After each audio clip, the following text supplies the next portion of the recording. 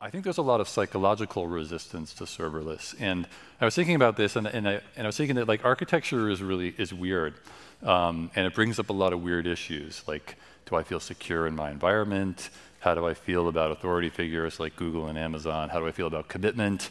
Like all this stuff. And I think most like software architects should all have therapists. They should be forced to have therapists by their companies because it's pretty deep stuff.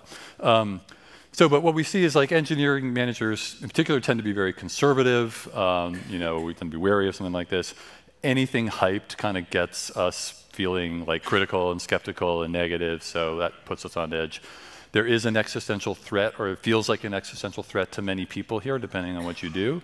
Serverless threatens to like obviate or change radically, at least the kind of career trajectory that you're on. And then there's the perception of control. So I spoke a lot with Mike Roberts before this talk, who wrote the serverless blog post on the Mart Fowler site, and now he runs a consulting company called Symphonia. And he says the number one reaction he gets from people is like, what are we giving up to do this?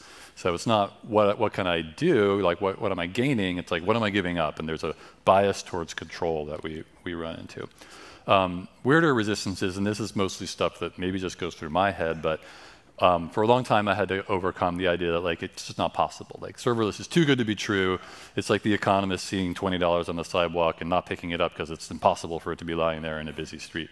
Then there's the idea of scientific reticence, and this is like when you talk to the people who know the most, who are the smartest, they tend to be very rational and very balanced, and they're like, well, here's pros and there's cons. And this is the experience I have talking to some of my lead engineers, it's good things and bad things, and here are the problems. And then I kind of say like, but it's amazing, right? And they're like, yeah, it's amazing, yeah, So, and then there's the problem of the black hole of enterprise value. And I think, like, if you're a startup or you're a SaaS company or you do anything involving infrastructure, if, to the extent that serverless happens, a whole bunch of the value you're creating just went away.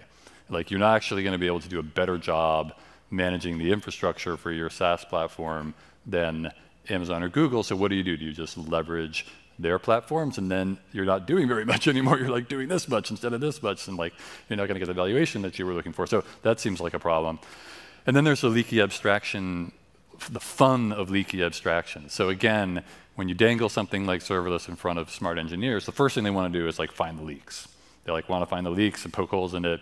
And I do too. Like, it's fun, but on the other hand, it kind of sets you on the wrong mindset sometimes. It's important, but it's too fun. So what is serverless not from an architectural perspective? Serverless is not functions. That's just one implementation. It's not events. Reactive computing is great, but that's not what we're talking about. I didn't say those two things. That was Oren Teich, the ex-GM of Heroku, who's now a product manager at Google for serverless stuff. He said those things, so you can't argue with those, okay? Everything else you can argue with. It's also not statelessness. That's not what this is about, and it's not about simple. You hear a lot, serverless is okay for simple stuff, but for complex applications, it's not. Actually, another guy that I spoke to, Deepak Singh, who runs ECS at Amazon, said that he said, I call Lambda modern day Perl. And I kind of like that because I'm an old Perl person and I love Perl. But it sort of betrays a little bit of that mindset of like, okay, we can use serverless for like a little glue or like here and there or simple stuff, but I don't think there's any fundamental reason why that's so.